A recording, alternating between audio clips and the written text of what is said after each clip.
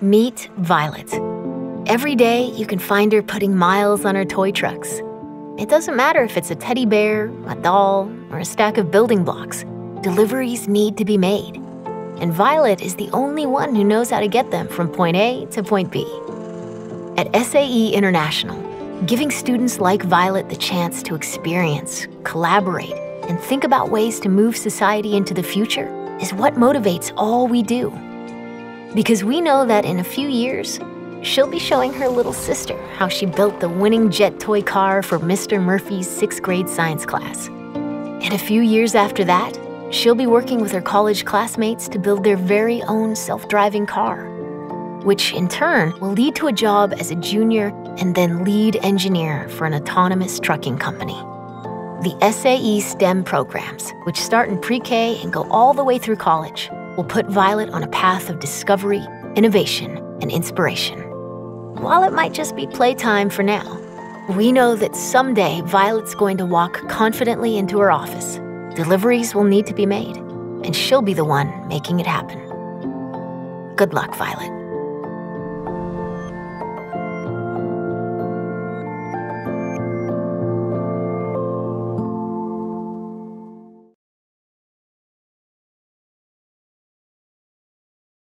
And welcome everyone to the AUTOSAR Middleware and Software Defined Vehicle Virtual Technical Meeting. Thanks for joining us today, and thanks to SAE Detroit section for hosting the event. My name's Eric Sessa. I'll be your moderator for today. Just a little background on me. I'm Vice President and General Manager at AUTOS Americas. For those of you who don't know AUTOS, we're a full service solution provider for the software defined vehicle. Our portfolio includes the required in-vehicle software stacks, holistic cybersecurity solutions, as well as cloud-based back-end operations. Today, I'm joined by my friend and colleague, Nigel Tracy. Nigel's our Vice President of RTA Solutions at AUTOS. Among his many responsibilities is coordinating our AUTOSAR participation, as well as the strategy for this across AUTOS. Before we start, just a few housekeeping items. Everybody's going to be automatically muted and their cameras will be turned off. So please, as we're presenting today, use the chat function. We've got plenty of time at the end scheduled for Q&A.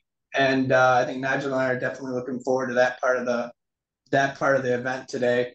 The event is also, or the presentation is also being recorded and will be posted on SAE Detroit section YouTube channel at a later date.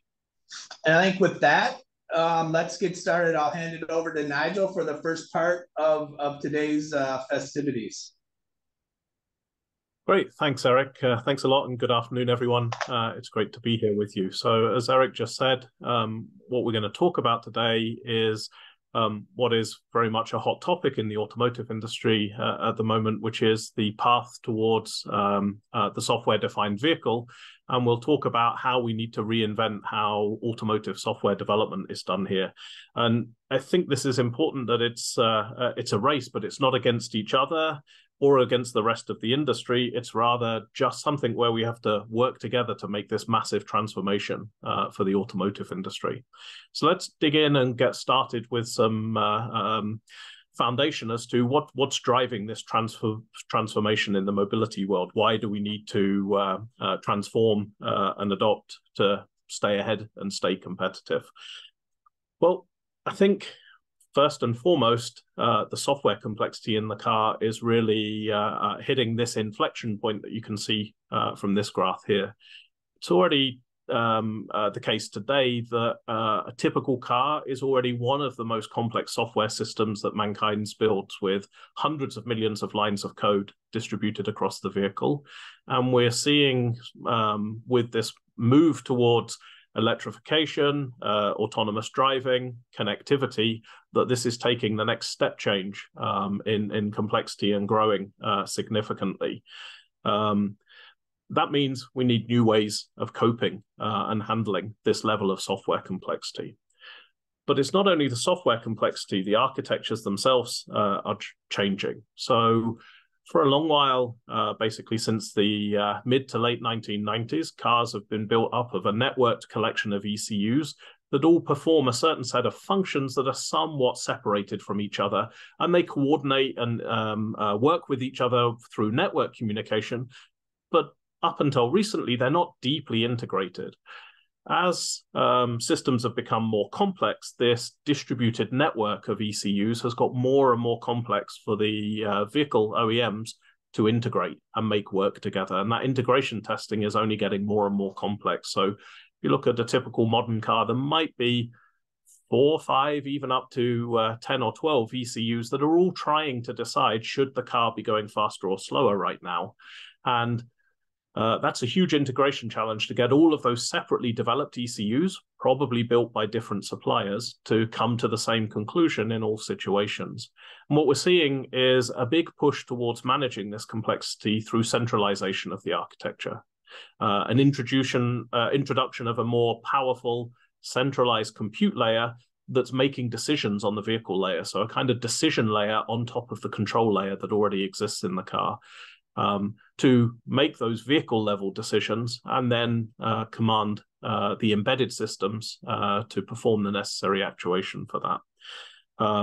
But these more centralized architectures are also driving up the software complexity, because of course they're now running more powerful microprocessors that are running more complex software to make these complex decisions and coordinate them on the vehicle level.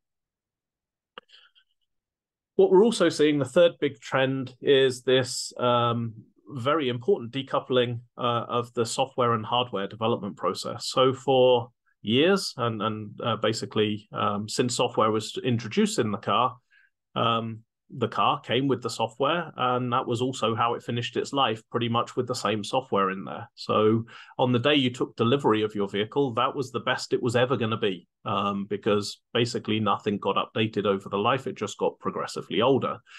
The expectation now and the desire now is that on the day you take delivery of the car, that should be the worst it's ever going to be, because over its lifetime, the software is continuously updated. And that means moving to a model that is much more like what we're used to and familiar to from the IT domain with our computers, or from the mobile phone industry, where the operating systems and software is continuously updated, and then the hardware goes through iterations and generations that is decoupled from that software. And you can deploy the software perhaps on multiple generations of the hardware with different capabilities. That is also driving a significant need to more quickly and continuously develop and deploy the software across this evolving range of hardware over the lifetime, which is very different from today's and yesterday's tight coupling of these two parts of the development process. So all of that together is what's driving us towards the situation that software is basically going to eat the mobility world, as it has done in the mobile world and in the computer and IT world. So this is really in essence what the software-defined vehicle is all about.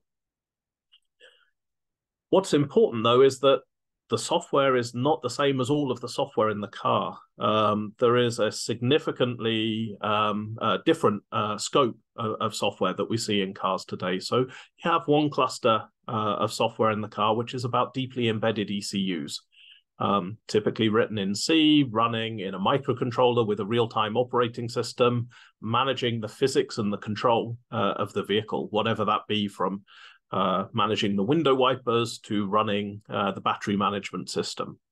But that's a very different kind of software from what we're now seeing introduced on vehicle computers, which are trying to add this decision-making layer to the car. Here, you typically see that these are running on more powerful microprocessors because the algorithms are much bigger and more complicated and require that extra computational power of a big, powerful microprocessor. They're typically running on POSIX operating systems and written in C++, and are much further away from the details of the deeply embedded hardware. You're then also seeing through connectivity, the connecting to the back end and cloud infrastructure in order to run services that require data and information that can only be stored offboard. And these are written in a completely different way using a DevOps and service-oriented architecture and service-oriented business model, really living in the IT domain, using different languages from the IT domain, from scripting languages, to web-hosted development languages. And then finally, you've got the infotainment systems and the rest of the connectivity. And here you're again talking about a different environment. So you're talking about connectivity with wireless LAN and various generations of mobile connectivity.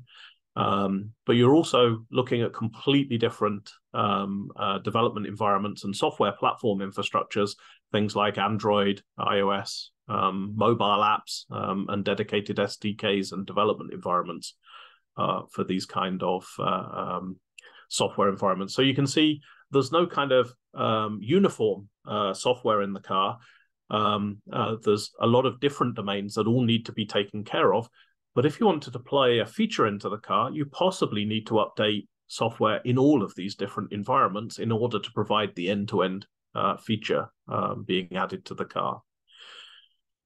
And that means we need to figure out how to extend and integrate these different platforms to implement a modern software feature. So how do we connect the deeply embedded ECUs to the vehicle decisions being taken within the vehicle computer?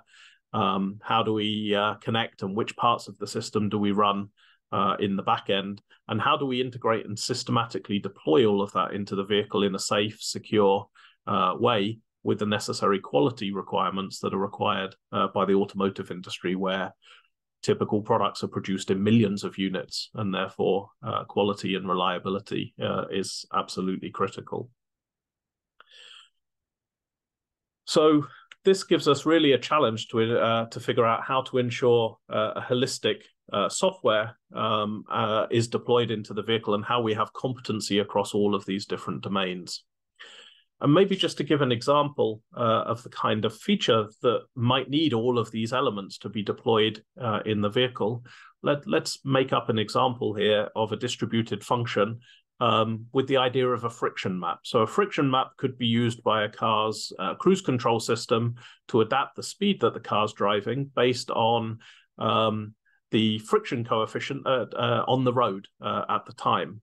And to implement this would require the vehicle's embedded system, its ESP, to identify where are icy patches on the road.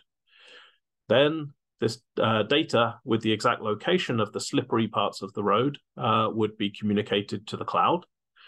Via the cloud, other cars could access this data and get the information on where the or how the friction was in different parts of the road. And then either a warning message can then be displayed in these vehicles, or the adaptive cruise control can be modified to cause the vehicle to drive slower where the friction is indicating that the road is icy. And this can obviously help to this reduced speed can help to avoid instances, but for avoid accidents. But for this to work, of course, the function needs to be distributed. There's an embedded component that must run in the braking system of the car. There's a part that must run in the cloud and manage this data on top of the map layer of how the friction is at all the various points on the road. Then the distribution to the other cars obviously requires the connectivity module to in all of the other vehicles to obtain this data from the cloud. And then displaying the information as a warning to the driver requires coordination with the cockpit systems or the infotainment systems to update the driver of the current driving conditions of the part of the road they're on. And finally, if you want to connect it also to automatic speed reduction in an adaptive cruise control, again, you're then integrated back with the embedded system. So you see, to deploy even something as simple as this friction map, you've got to touch all of these different parts of the software stack in the system.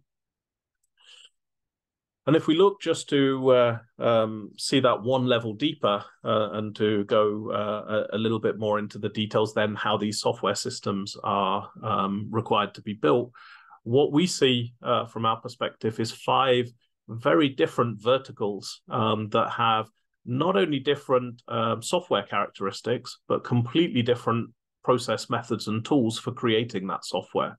So not only is the software different, but the processes, the methods in which you need to work, and the tool chain in which you need to create the software is also different. So the first pillar that we've got is the kind of classical, deeply embedded world, which is well known in the automotive industry for the last now nearly 30 years, of the safe, hard real-time. Today, that's typically running an AUTOSAR operating system and has an embedded development tool chain to build and configure those AUTOSAR systems and deploy into deeply embedded microcontroller systems.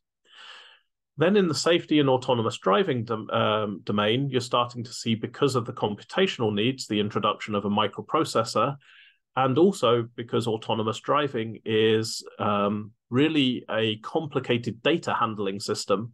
Then you're also seeing a tool chain that focuses much more on the management of the data and using the data effectively and efficiently in the development process.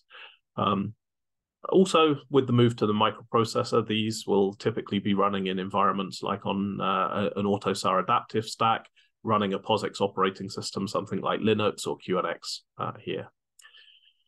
Then you've got the non-ASIL domain, the quality managed, the QM functions, and this is where you can deploy new capabilities, new vehicle apps, and update the software with new functionality on the fly, like we do on our mobile phones by deploying applications. And this will run a completely different kind of middleware and operating system, and will have typically a completely different kind of development tool chain, much more focused on edge nodes like IoT device development. Therefore, this edge development tool chain also looks very different from the previous two. Next up, we have the infotainment domain. And in the infotainment domain, of course, we're talking about something that's fairly graphics heavy. And therefore, what we're seeing more and more is, of course, Linux-based systems are very heavily used here. And of course, also Android automotive-based systems, along with other proprietary systems in this vehicle infotainment environment. But again, a very different development tool chain for building the user experience that's expected to convey the brand and the functionality that the OEM wants to do here. So again, now we have a fourth development environment. And then finally, we've got the application agnostic services and the cloud development tool chain to build the backend services. And again, here, that's a completely different environment. So these are 5 entirely different domains that actually require us to have different approaches to building the software and to manage that development process of the software. So different process methods and tools. And yet to deploy one simple function, as we saw on the last slide, you need to somehow coordinate that across all of these different development processes. And that's really where the complexity comes in, especially if we look at how things are today. So if we look today, starting on the right-hand side here, what is typical in the development and deployment of back-end services running on server infrastructure from any of the well-known cloud service providers, then typically here you see DevOps cycles that are running extremely fast with deployments many times a day, typically. So you're developing and deploying software on a pretty much continuous basis. Then on the vehicle level with these vehicle controllers, you're somehow somewhere in the middle, integrating and collecting the data from the back-end cycle, but you can't deploy today this software quite so frequently in the vehicle because it has safety requirements. And then on the very left-hand side, where a large majority of the systems are today, I mean, pretty much you don't really have an operation cycle, you just have this development cycle, but it takes typically months to develop, to qualify, and to release into the field a new version of the software. And that's even if you can deploy it in the field.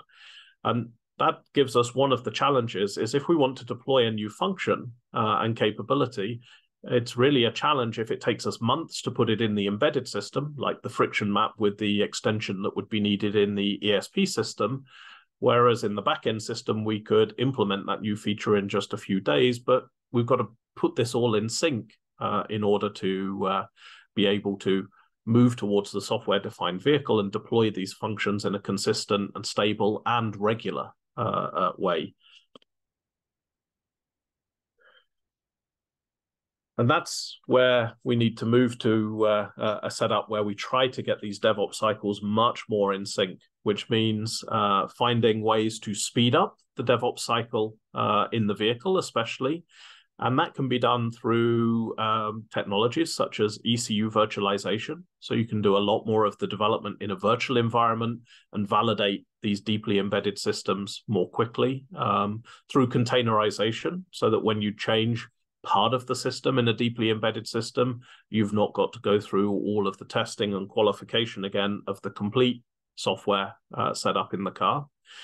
And of course, abstracting away from the hardware details and using software layers to allow this development to be more efficient in the deeply embedded system. And that will help us bring the DevOps cycles for both the deeply embedded and also this vehicle level a little bit more in sync with the backend services. I don't think, because here we're talking about systems that still are safety relevant, I don't think we get to deploying things many times a day. That's probably not a good idea for something on which drivers' lives depend, but you can certainly speed things up so it's not taking you 6-9 months to deploy a simple software update to the deeply embedded systems. But all of these things are challenges to improve the development process and the underlying software abstraction so that you can speed up this development process itself.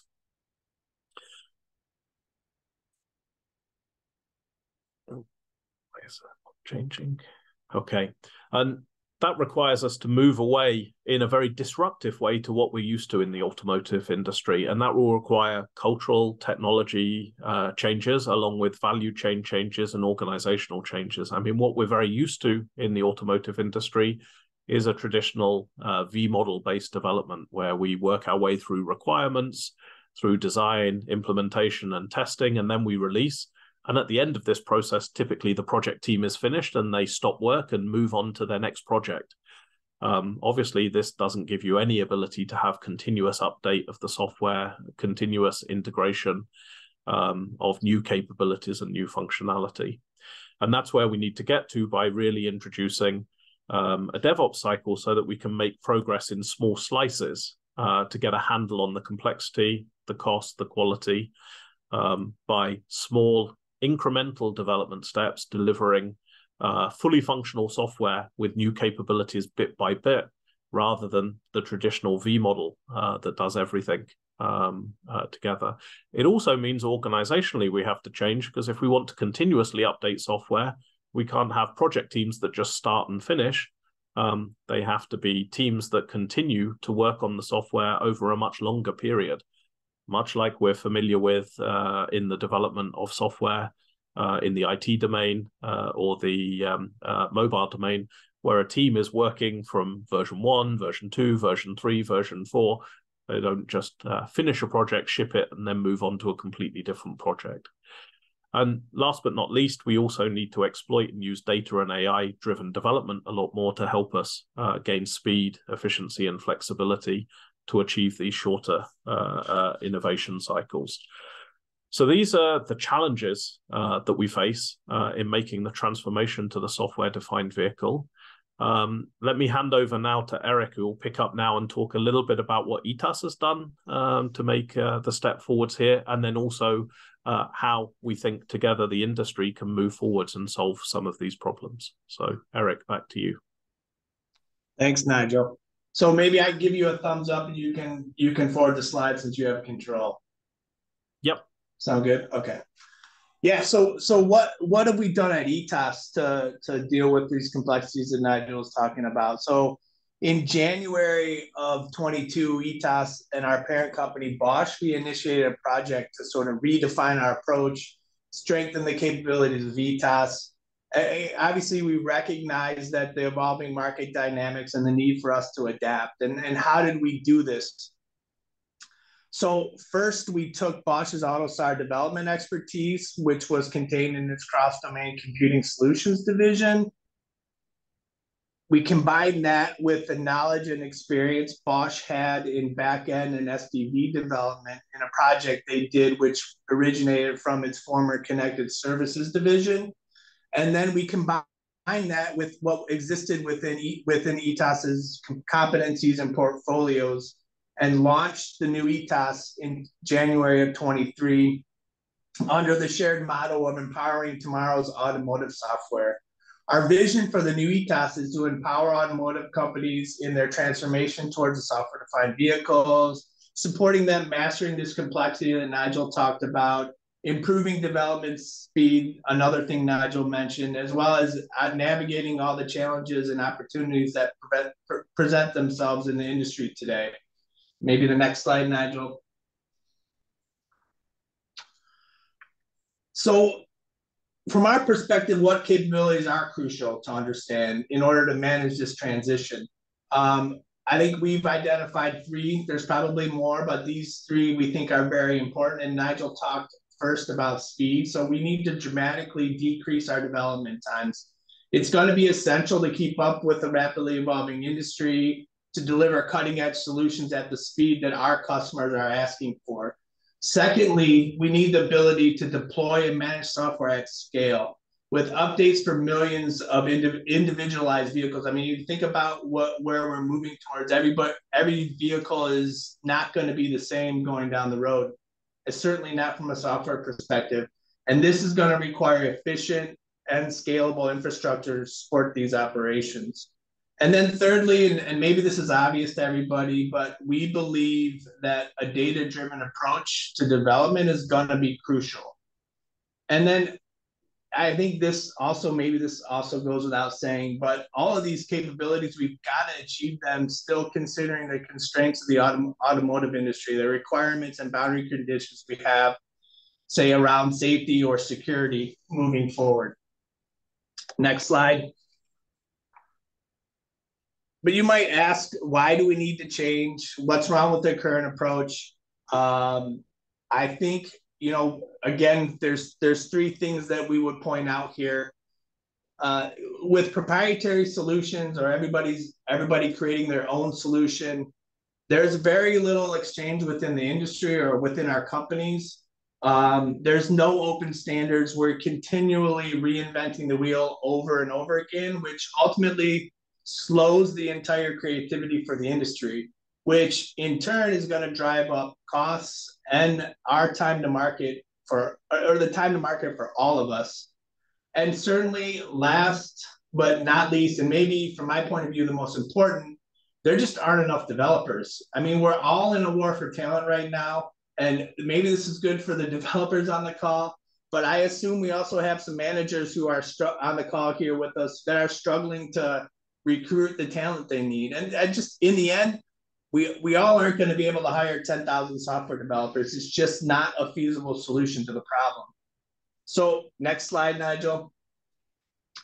So we think, as we wrestle with this maybe go to the next slide here. We go through these next three a little bit quick. The make versus buy. We think there's a third option, which for us would be to integrate and collaborate. Next slide. And how do we integrate and collaborate? So to us, this moves us or leads us to the open source, to open source. And maybe to best understand what open source is for us, we use a parallel example within the industry that I think everybody's probably aware of, and that's AUTOSAR. So in the past, everyone developed their basic software stacks and diagnostics for each ECU separately.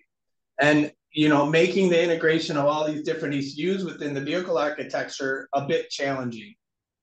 With AUTOSAR, though, and the standardization that came from AUTOSAR, this problem was primarily solved for the microcontroller world. And now we can create solutions based on an agreed upon open industry standard. And with open source software, this works similarly, right? We've got the same sort of thing happening, but at a higher level of abstraction. instead of sharing only specifications, we're sharing the actual code. And this approach will be much faster because we don't need to align the entire community or consortium around specifications. The code itself becomes the standard, and it's developed according to what the community thinks is the best way to implement. Don't get me wrong, or don't get me wrong here. From our perspective, my perspective, we're not talking either or. I believe, and we believe at AUTOS, that AUTOSAR and open source software must coexist. But we believe that open source software is one of the things that will enable the industry to take that step forward and do the kind of the things that Nigel was talking about, of aligning the development cycles and getting them more aligned to what the industry or what the customers are going to be expecting moving forward. Next slide, Nigel.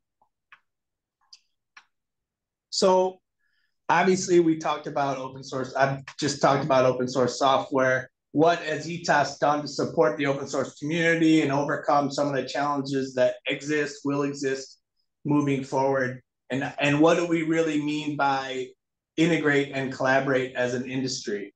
So to AUTOS, this means, on one hand, using the available building blocks for the groundwork to free up resources, create differentiating products and services on top of those, and while still creating and enhancing these building blocks for the software-defined vehicle in an industry shared effort.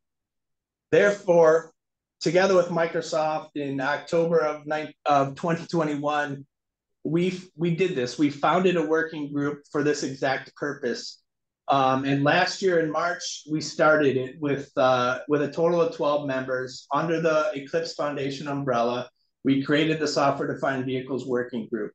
I think we've started it with a great shared vision. We're looking to create an open technology platform that's automotive grade, that's got open standards, and is community driven. Next slide, Nigel.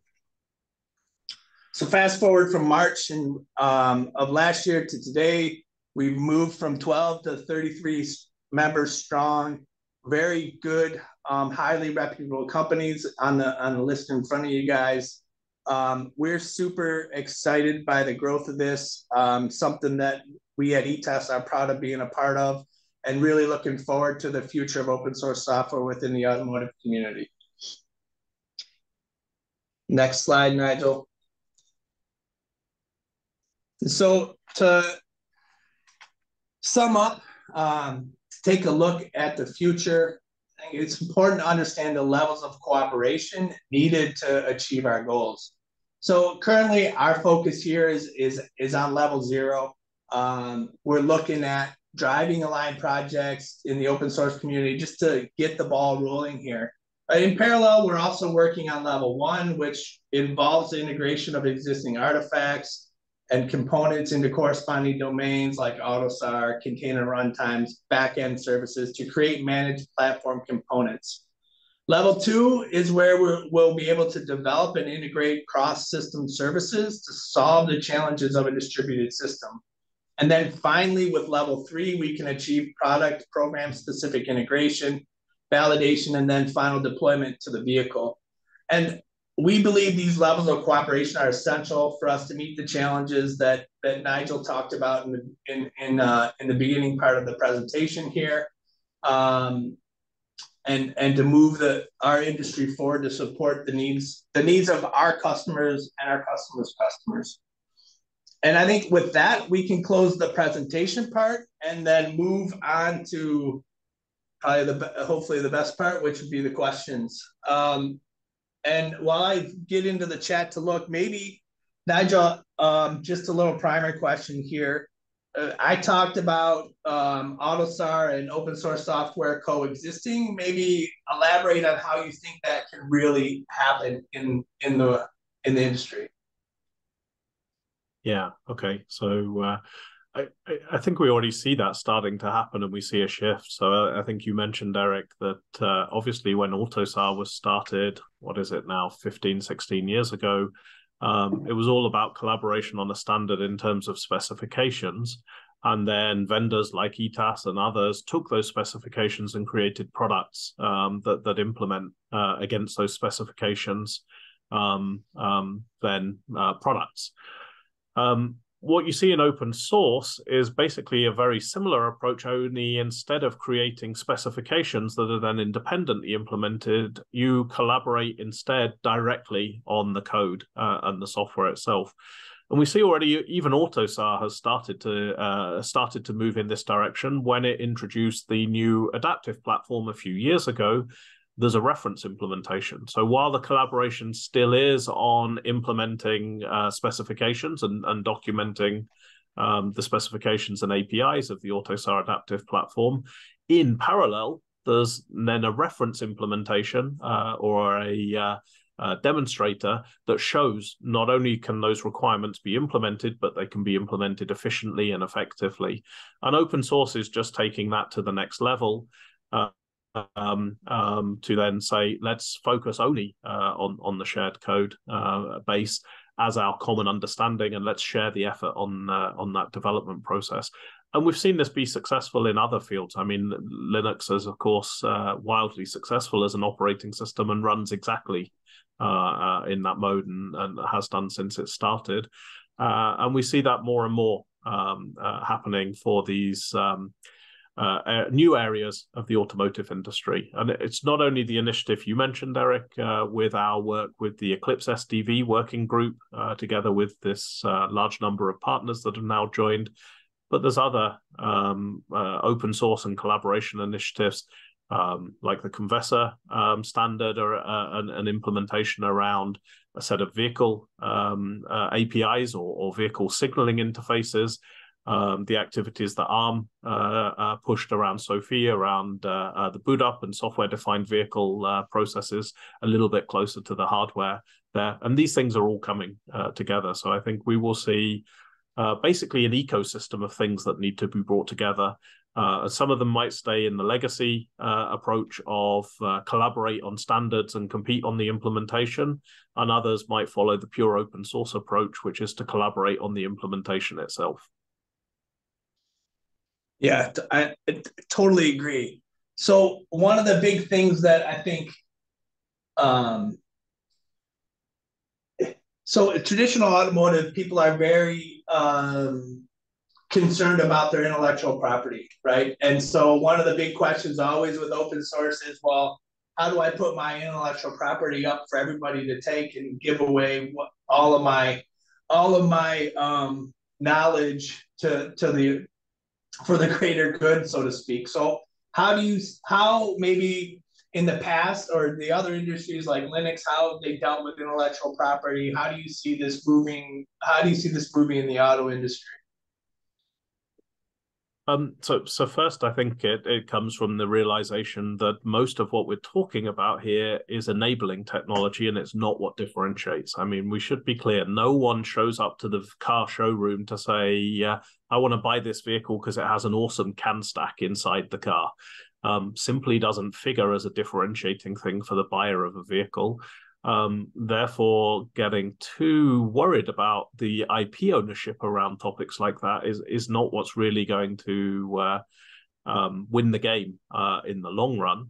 And as you presented, Eric, towards the end there, I think there's not enough development resource available to the automotive industry Right. to not move towards this sharing and working together on the stuff that's not importantly differentiating, because we can't afford to have developers all building the same as each other. And that's exactly what we saw as other industries transformed into software-driven industries. I mean, at the very beginning of the computer era, in the or the home computer era in the 1970s and 1980s, every computer manufacturer had to implement their own operating system and create their own applications. And they all did it from scratch each time. And then over the years, that transitioned into basically an ecosystem where there's three primary desktop OSs, Windows, Mac OS, and Linux. We saw the same kind of transformation in the mobile phone industry. I mean, in the 80s and 90s, every mobile handset manufacturer created the base software and the capabilities of the cell phone themselves, all in-house. But again, as the industry transitioned to be driven by software and the value moving to software, then we saw that industry also move towards collaboration and basically two mobile phone operating systems like we see today. So collaboration in Android and a iOS approach with a vertical solution. Simply because it's not possible for everyone to build that stuff themselves. So step by step, it's a transition we've got to go through in the industry to realize owning the IP and the stuff that customers value is probably what's important, and not getting too worried about the IP ownership of the stuff that your customers don't care about might be smart. I mean, you might even argue, like, if you take AUTOSAR, for example, I mean, we supply the industry with the AUTOSAR stack, right? What's our IP in that stack? I mean, it's an open standard, right? Like, I mean, are we really sharing any of our own IP in that standard? I would argue not, right? No, exactly. Exactly. And certainly anything there is not really truly differentiating in terms of what the end vehicle manufacturer cares about. I mean, of course, it can be in some way differentiating in terms of it can make your development process a little bit more efficient. It can help you get your car ready for production a little bit faster, but no end user cares what AUTOSAR stacks inside the car. Yeah, right, exactly. I'm looking at the questions here. So Siddharth has a question. If the car will utilize one middleware layer or vendor across the different MCUs, how will adoption work on the supplier tier 1 end? So I don't know that it'll adopt one middleware across the whole vehicle, across all of the different microcontrollers in the car.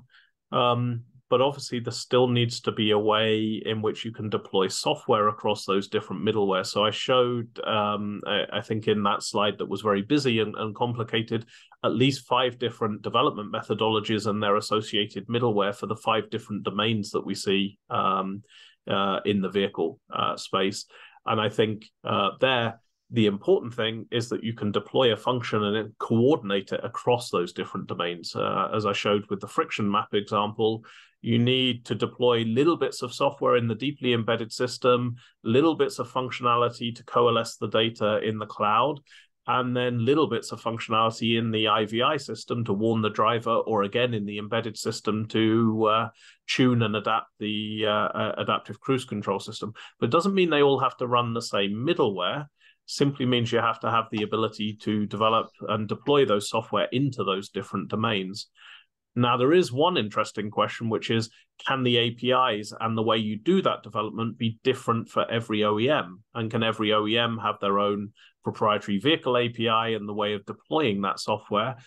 And that's possible, but it raises one interesting question, which is, would the scale of deployment be big enough in order to attract enough application developers to create apps that have enough value? And that's one thing that I guess is not settled yet in software-defined vehicle. And the OEMs all obviously being more interested in trying to have an ecosystem for themselves. But what you saw in the mobile phone space, I mean, in the early 2000s, mid 2000s, you had Palm-based mobile phones, you had BlackBerry mobile phones, and they all had app infrastructure, app development environments, and you could buy apps. But you know what? No one did, because they were too expensive, and they were expensive because developing them was relatively expensive. But you could the number of customers was relatively small, and consequently you had this cycle where there weren't enough customers, but due to the development cost, you had to charge a high price, and because the price was high, you had no customers, creating this vicious circle. What really changed in 2007 when Apple launched the iPhone, or a year later when they introduced the App Store, is it very quickly drove down prices for the app ecosystem very, very low because of the huge scale in which they could be deployed. Therefore, you could still make money by selling apps cheaply, and it got into this virtuous cycle. And I think that's still one challenge ahead of us, how to get there. Yeah, yeah. So another question. So you talked about we're at an inflection point with the amount of software going into vehicles, right? Yeah. So are there any risks in your opinion? Are there any risks associated with rapidly increasing the amount of software in vehicles? Yeah, I mean, there's two main drivers for that that are causing this huge jump, or maybe a third one is also involved as well. So first, the one big driver is the introduction of higher levels of driver assistance and even autonomous driving systems, and they are complex systems with a large amount of code, and that's causing a big part of this step change. The second big thing is the introduction of digital cockpits and integrated IVI systems, basically turning the car into a mobile phone on wheels. And that's a very large amount of software that goes into the vehicle in terms of lines of code, also accelerating that. But we kind of know how to manage that complexity because that's what we've been doing in the PC area for a very long while. So there are some challenges. It definitely means, as we talked about, we have to get faster at writing software, because what I showed is the amount of software is forecast to grow by a factor of 10 by 2025 compared to 2020. But you know what? Most likely the automotive industry won't have 10 times the software developers in it by 2025 than it did in 2020. And therefore, everybody's got to get more productive somewhere, somehow. Otherwise, we simply won't be able to create that volume of software that's forecast and needed for the capabilities that drivers are proven to be willing to pay for. So there are some risks, but I think the biggest one is how do we get more productive fast enough to be able to realize that with the talent that we have for software development? Because I think you said it towards the end, Eric, that's not going up by a factor of 10. So therefore, people have got to write exactly 3-4 times more software than they were 5 years ago every day. And that doesn't happen by just working harder. It has to be working smarter. Smarter, yeah, right, exactly. And I would also say, maybe part of some saving grace here is like all of the software we're looking to add, or like you said, a lot of the software that's contributing to the inflection point, we're not talking about safety critical pieces of software, right? So your rigor there is a little bit different than, like you said in the beginning about, we've got to be careful with certain parts, right? Yeah, absolutely. So obviously the ADAS system is definitely right smack in the middle of that safety critical and very important. But the volume of software going in the IVI system, the thing to play movies in the back seat of the cars or in the passenger side of the car, that's as critical as the software is on your mobile phone, which means people get irritated when it doesn't work, but nobody dies. Yes, exactly. You hear a lot of noise from the kids in the back when it breaks, but apart from that, all is good. So, okay, this is another good open source question. So who takes that Bob posed? So who takes responsibility? Who owns the liability? So, obviously if somebody's pulling down an open source stack and they're implementing it within their vehicle architecture in a given ECU, who owns the liability? Yeah, so maybe if I go back to that slide that you showed here, Eric, I think this tries to show it that actually what you talk about is collaboration on the code and creating this open source, but there will still be a need for the individual integration of support and maintenance, the liability, and also the product compliance of the overall offering. And that, of course, is a business opportunity. And you've seen companies in the IT space, for example, doing this like Red Hat with their long-term maintenance branches of Linux. And they take responsibility on behalf of companies who are interested in buying their products.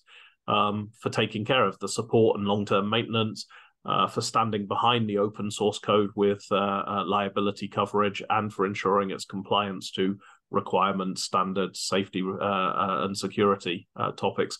And I think we will see exactly the same in the automotive industry. So that's one of the areas where we expect to play a role as ETAS, as a software supplier, to enable the automotive industry with their SDV software, is to do exactly this, not only to build the open source software, but then to make it viable to put it into deployments by supporting customers with the necessary levels of long-term support and maintenance. Because as we mentioned, you've got to take account of the fact that the automotive industry is not the mobile phone industry or the PC industry.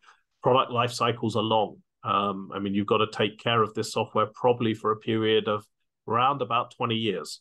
You can't just say it's 3 years old, I've forgotten about it. And of course, you've got to take care of the safety and security of it as well.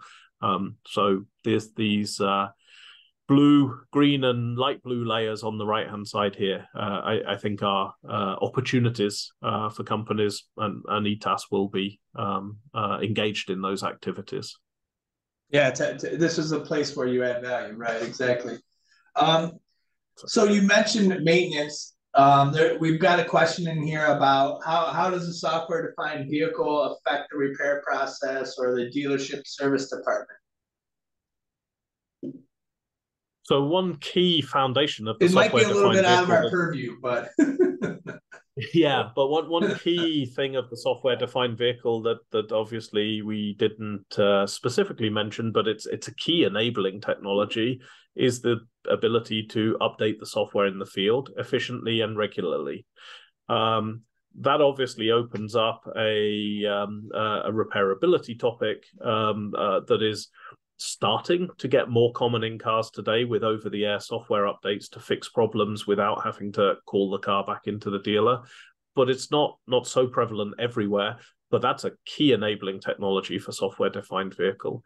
And of course, once you've put the infrastructure in place to update the software for a vehicle over the air, you've then got a connection to the car that can be used for all kinds of things related to repairability. So you can have access to the diagnostics data, such that when a car's coming in for a service, you know what needs doing to it, and you have the spare parts ready, giving a better customer experience, all the way through to proactive prognostics, where you're predicting what could go wrong, and even trying to mitigate it or repair things before they've actually failed.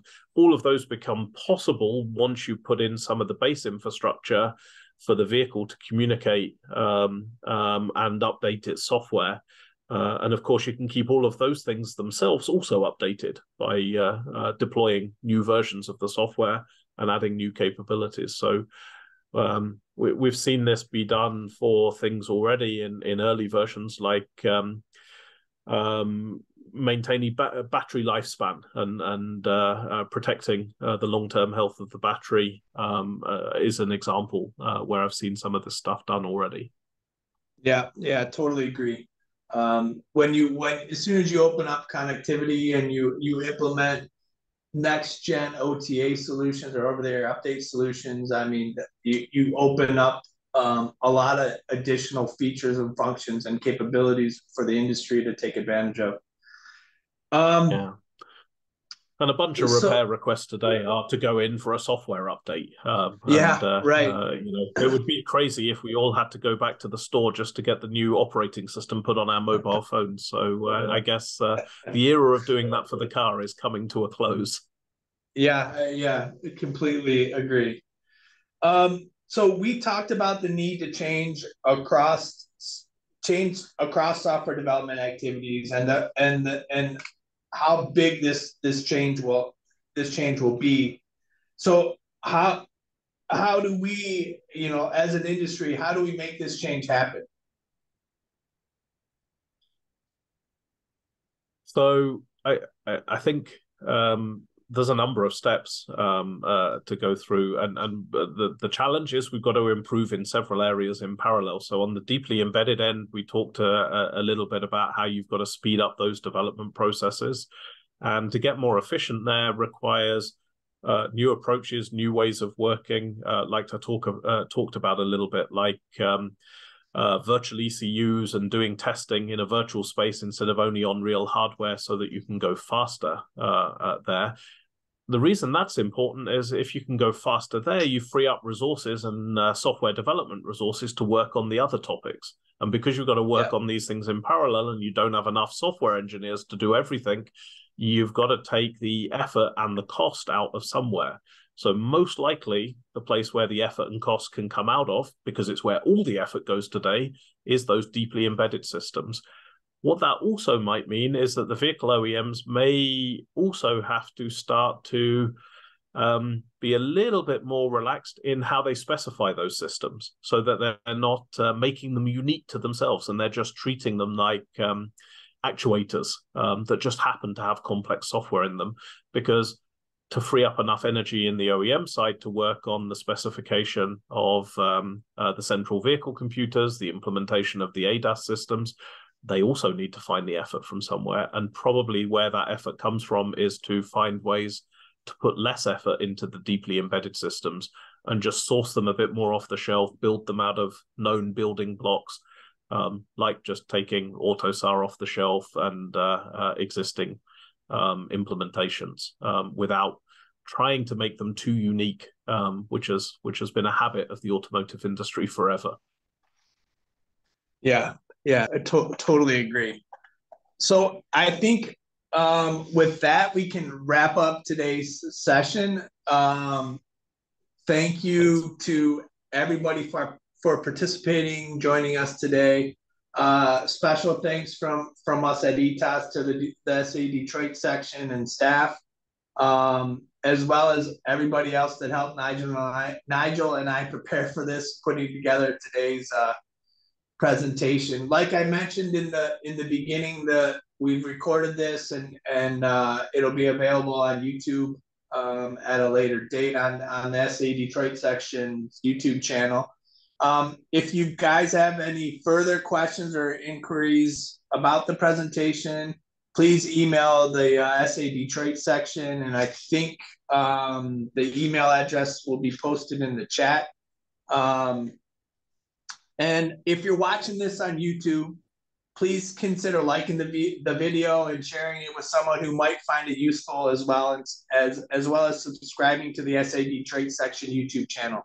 And with that, I think we'll close today. And thanks everybody for joining us. Thanks, Nigel, for helping out here. Enjoyed it. Yep. No, thanks. Thanks very much.